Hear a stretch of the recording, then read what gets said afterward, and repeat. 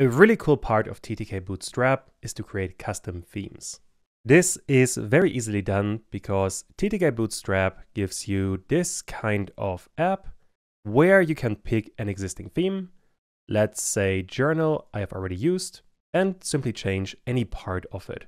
For example, you could give it a different main color, let's go with blue. You could give it a different background, the default is white, let's change it to a really horrible green. There we go, you can literally change whatever you want. This is also very easily imported into any app you're using. To get started, there's only one thing you really have to do. You start by using either the PowerShell or the terminal. The command you need, you can find in the documentation. Let me open it really quick. Here's the website for ttkbootstrap. You want to go to themes, and in there is creator. This one gives you a command, python-m ttk creator. This one opens this program here. Let me copy it and return to the PowerShell and simply paste the command in here. If I run this now, we can see we have the app you have just seen. A really important part, do not close the PowerShell or the terminal. This would close this program here as well. Once you have it, you can simply give your theme a new name. Let me show my mouse for all of this actually. In the top left, you can set a name.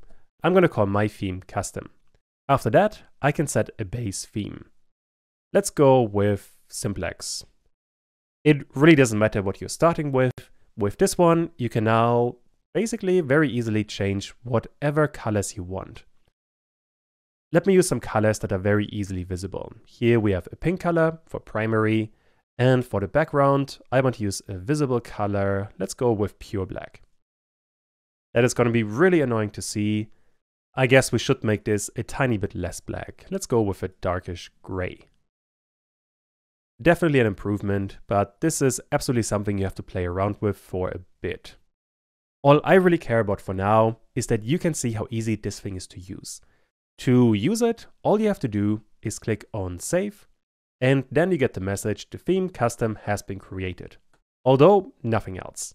Fortunately, that is because we don't need anything else, because with that, you can use this custom theme like any other theme in ttkbootstrap. For example, here is the app we styled in the last part. The theme name we got here inside of the app class. We use journal so far. If I change this to custom, run the app again, here we have the theme I just created. It's literally as easy as that to use the theme. Other than that, what you can also do, in the top left, you can set reset to get back to the starting point if you really don't like what you created. You can also import and export your theme. All of that works really easily. So with that, we can create our own themes.